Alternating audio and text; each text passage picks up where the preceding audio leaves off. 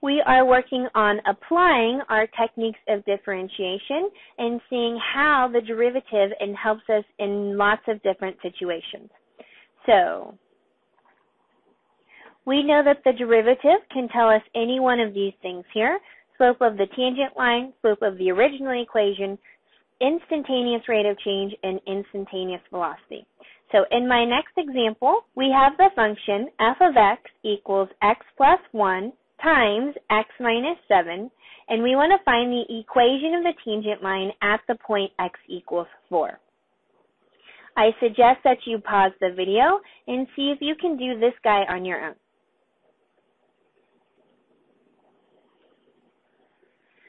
Okay, to take the derivative of this, we cannot take the derivative of it as is because it uses a multiplication, which none of our differentiation techniques applied to multiplication other than the constant multiple rule, which we don't have here. It's not a constant times something else.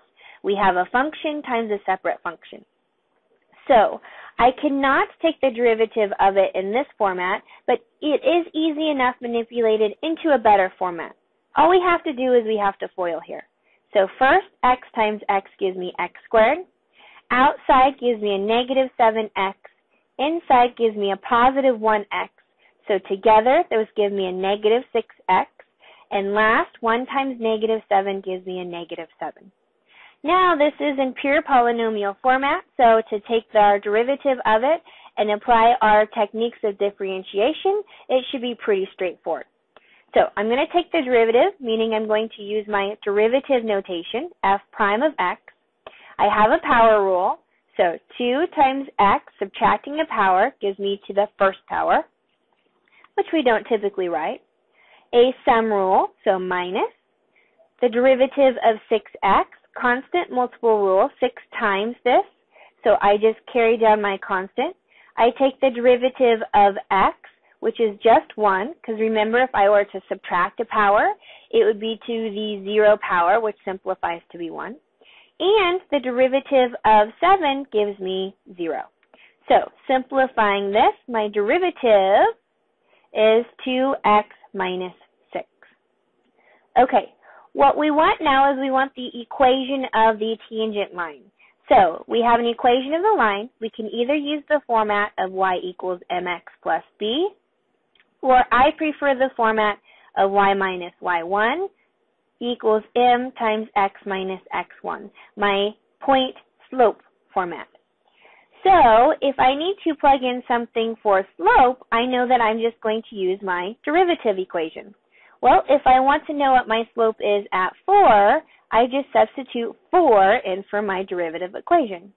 So, my slope is f prime of 4, which is 2 times 4 minus 6, or 8 minus 6, or just 2.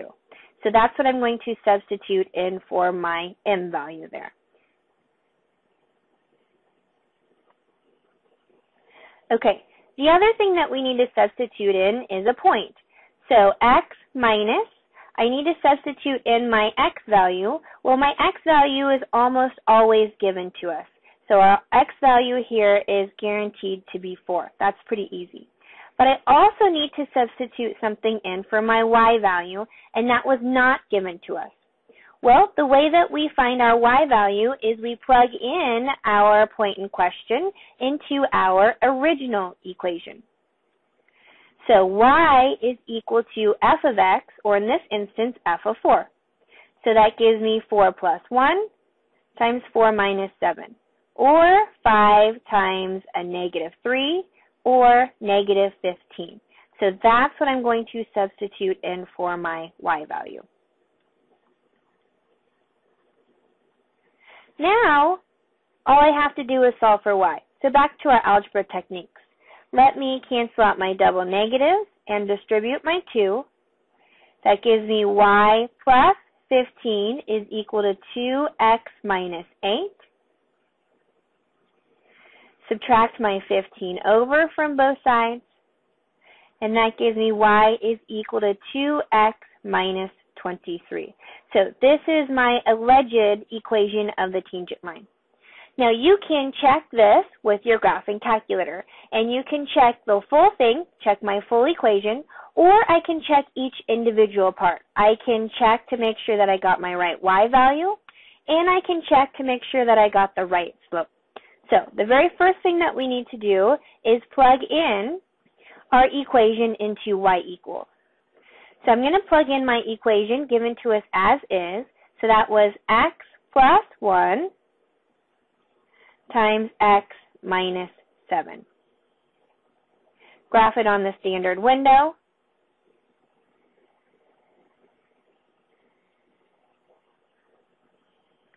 And here's my equation.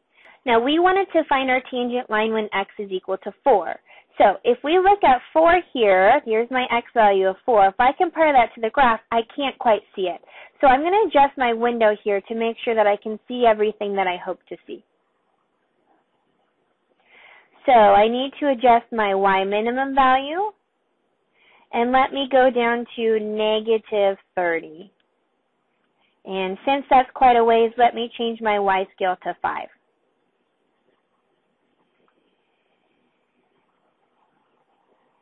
Okay, so now I can see everything on my graph, and in fact I might have went a little bit too far because I actually have a lot of dead space down here.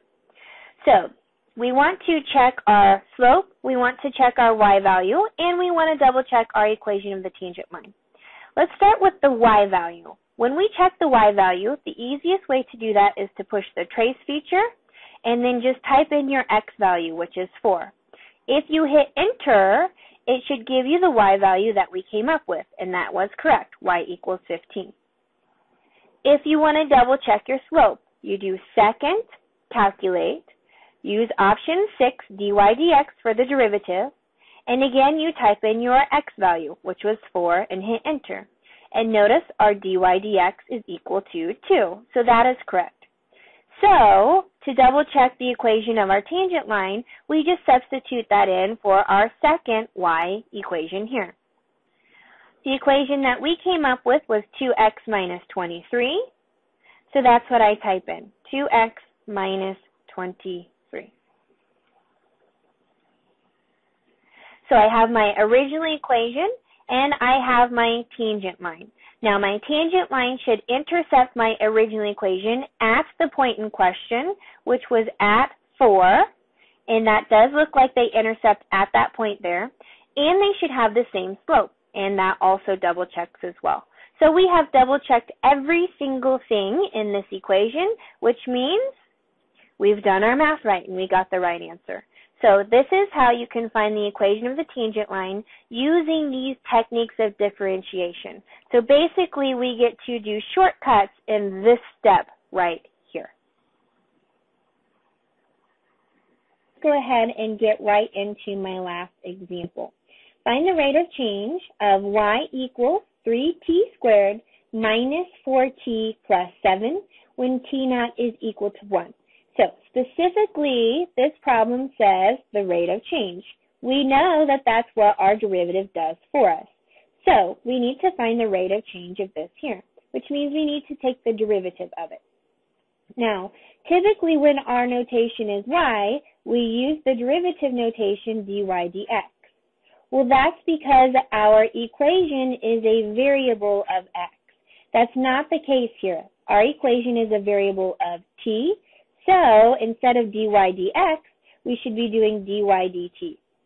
This is saying that we're taking the derivative of my y equation with respect to the variable of t.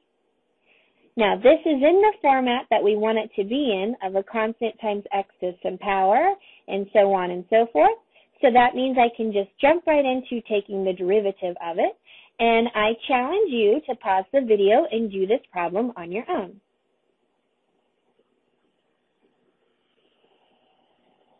Okay, first I have 3 times the derivative of t squared, where I bring my 2 down. So skipping a step here, I'm going to have 3 times 2, which gives me 6t. Technically t to the first power, since I subtracted an exponent, but we don't write that. Minus 4 times the derivative of t, which we know just to be 1, plus the derivative of 7, which is just 0. So the derivative of this equation here is dy dt equals 6t minus 4. Now, if I want the rate of change, that's like saying what is the slope. So all I have to do is I have to plug in my point in question into my equation. So the notation, dy dt, evaluated when t naught is equal to -1. Now, don't get confused there because they use t naught rather than just t. It means the exact same thing. So all I have to do is plug that into my equation. 6 times -1 minus 4 gives me -6 minus 4, or -10. So my final answer here, dy dt, evaluated when t naught is equal to -1, is equal to -10.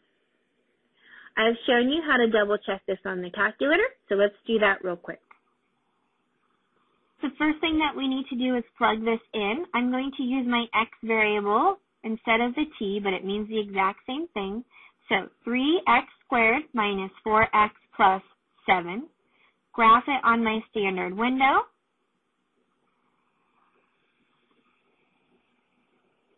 And then I can check my slope by doing second, calculate, dy dx, so option 6, and I plug in our value in question, which in this problem, we were trying to figure out what our rate of change is when t is equal to -1. So I need just to type in -1.